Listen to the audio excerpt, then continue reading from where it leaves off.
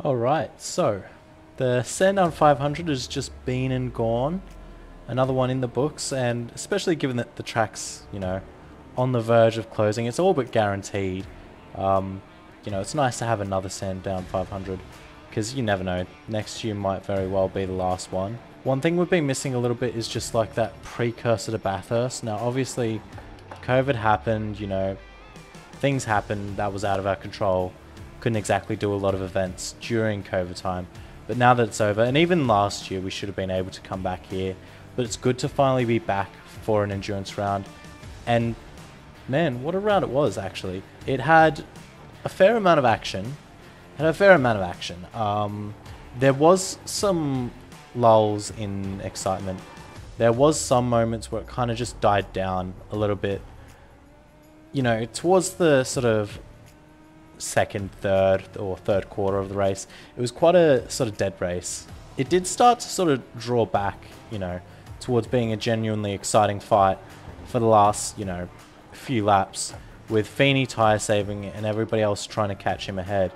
That was something I was looking forward to, but then we obviously had the late race safety car.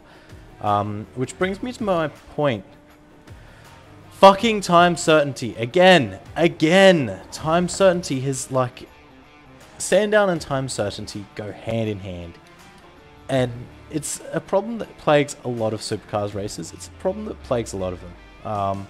There's multiple times a year where time certainty comes up, and it's never a popular thing. I have been drinking through the race, by the way, so if my driving is a little bit off, that's probably why. Time certainty, man, we can't escape it, especially here.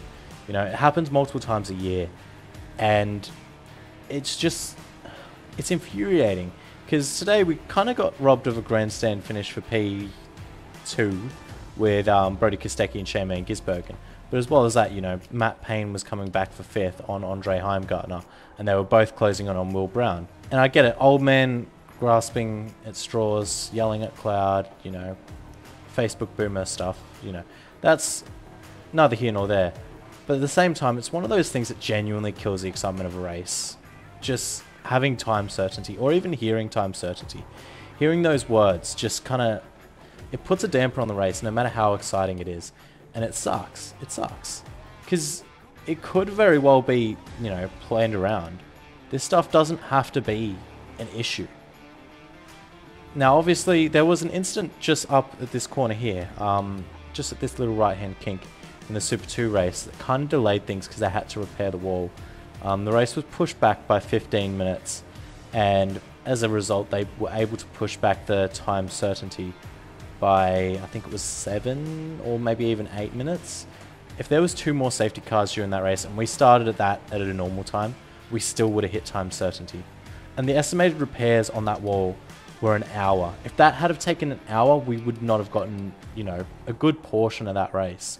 The race would have been ruined. And it shouldn't be happening at a marquee event like this. Sandown is it's probably the second highest tier of event on the Supercars calendar when it's an enduro. Maybe you could argue season opener, season finisher, they're sort of on another level as well.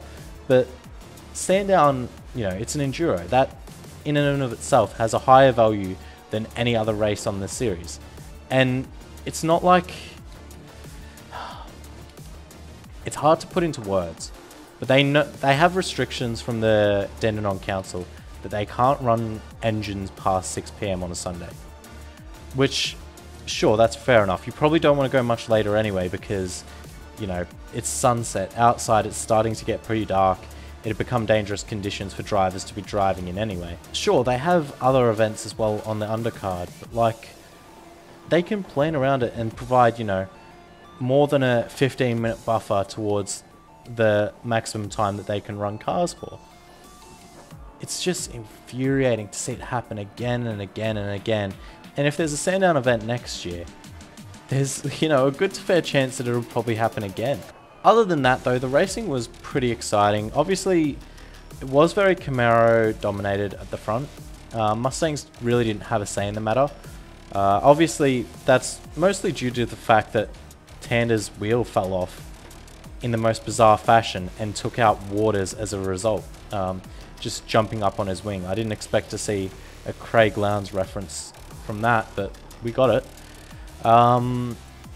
As well as that, like, you know, there was Randall, who was out because of the steering. DJR are just slow. They're just slow. They're not where they want to be. And I feel like there was another Ford. Oh yeah, Mostert as well. Mostert had a few issues early on. Poor old Mozzie. He just got rammed up the rear a few times, and they had to keep coming in to repair that before they ended up deciding to just cut it all off because it was better. So, you know, there was no pace there, and Percat had issues anyway. Percat had issues as well that were known before the race, which is, you know, it's becoming the norm for that second car to just not be running at full capacity. Oh! Kept it out of the wall. There was a lot going for it. There was a lot of action. These cars were racing quite nicely with each other. There was a lot of, you know, obviously when you get people to jump in the cars who don't drive them all the time, who aren't full-time drivers, there is going to be that little bit of inexperience. But by and large, there wasn't, like, the crop of drivers that we have currently, as well as the co-drivers, are currently some of the best that you could have in supercars. It's amazing how good they are at avoiding incidents and how safe they drive. There were only 2 safety cars. One was obviously for that wheel detachment, and the second was for an issue that wasn't driver related. So that's pretty impressive. The brake caliper changes as well, they were played up to be, you know, a big deal, but only a few cars took them. They weren't all they were cracked up to be, which is quite a shame. I was excited to see, you know, how teams would adapt to that and whether that would be race defining, but it ended up being just a non-event, you know. The only driver up the front who took the brake caliper change was Payne, and, well, let's talk about Payne, shall we? He did such a good job this weekend. You know, Estre as well. Estre, first time in the supercar this weekend. You know, the Frenchman, he's very good at endurance racing. Got a great standing start despite the fact he's always doing rolling starts. Good performance from him. Great performance from Payne. It's just such a weekend for him. You know, if it wasn't for the fact that the blue flag cars, the lap cars on that last restart, they really didn't move out of the way. And I thought there was a rule that, you know, supercars moves the cars. Obviously, I was misinformed on that. I just misremembered it.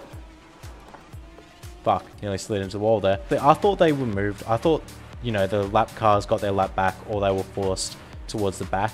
Obviously, I've misremembered things. That one's on me. But it just sucks because Payne was the fastest of that back pack. He was doing such a good job. He would have caught Heimgartner, and given the pace at the end, he definitely would have beat Brown. It's just a shame that he didn't have that opportunity, in my opinion.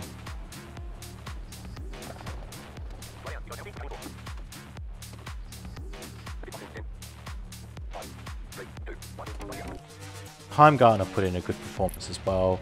You know, Broc Feeney winning is such a legendary drive for him. Jamie Whincup becoming 6-time Sandown winner. You know, that was a great start from him as well. He really helped get them into a place where they could win, and Broc Feeney just capitalised. The tyre saving at the end really paid in dividends after that safety car. It was a good performance all around. Shayman, Gisbergen and Stanaway driving their way back up. Great performance from them. Stanaway especially, you know, a really measured drive, driving back through the field. He did a lot of drive through the field, pit, have to drive back through the field again. But he did a really good job of it. And then obviously Shane, he caught a lot of time. He was stuck behind a lot of traffic as well, which kind of sucks when you're fighting for that win or you're fighting for that podium. It kind of sucks that you can get stuck behind there, but that's a consequence of his poor qualifying, I guess. He's only got himself to blame. The wildcards, they were alright. Craig Lowndes nearly ended his own race on another car. That was quite something to watch. Goddard did well, given that they were in the broken chassis as well. They very well could have been in a higher spot. Love and Kostecki, they put in a good race. I don't think it was anything to write home about. It's good experience for Aaron Love, who's probably going to get the call up next year. But, you know, good effort from a rookie. Now we move onwards to Bathurst, and I think the biggest thing to come from this is just the sheer value of finishing the race if you're in that top 4 spot. If you're any of the Erebus or Red Bull boys, finishing the race is what comes primarily first. You do not want to DNF. You really don't want to play the risk game. Bathurst is one that you want to win. Don't get me wrong. I think Brown, Kostecki, they'll be trying so hard for it. SVG would have been a fairy tale to win on his last full-time season in Supercars. Feeney, first Bathurst win as well. I think he would love to win. But at this point, they've got to think championship as well, which really provides an exciting prospect for drivers who are outside of that championship battle, but also have pace. Drivers like Moss, drivers like Waters, drivers like the MSR boys, who have been doing really well this year as well, by the way. And obviously, we get Simona Di Silvestro returning. That's good. I'm fairly certain we've got next year in the bag for Sandown, but it's really going to be a shame to lose this track. I mean, it always throws up exciting racing. It always throws up exciting racing. It's such a fun sort of circuit to watch. It's such a tight and complex circuit, but also it's so fast and flowing. And it's just, there's nothing like it, man. There's nothing like it. And to lose this to some pretty averagely developed housing is going to be heartbreaking. You just know it's going to be like cookie cutter houses that are very inefficient. There is those tyre issues, a lot of just conserving the tyres and their steep drop off. As that did show in Sandown as well. As Craig Lowndes said, there was just such a steep drop off after like 15, 16 laps, you know. But, you know, Bathurst, it's such a great track. I can't wait. If you enjoyed the video, please do be sure to leave a thumbs up and consider subscribing if you haven't already. I have a few more videos planned throughout the week. I do have another video on Sandown planned. Whether I get around to making it or not, we'll see. Thank you all for watching, and I'll catch you guys next time.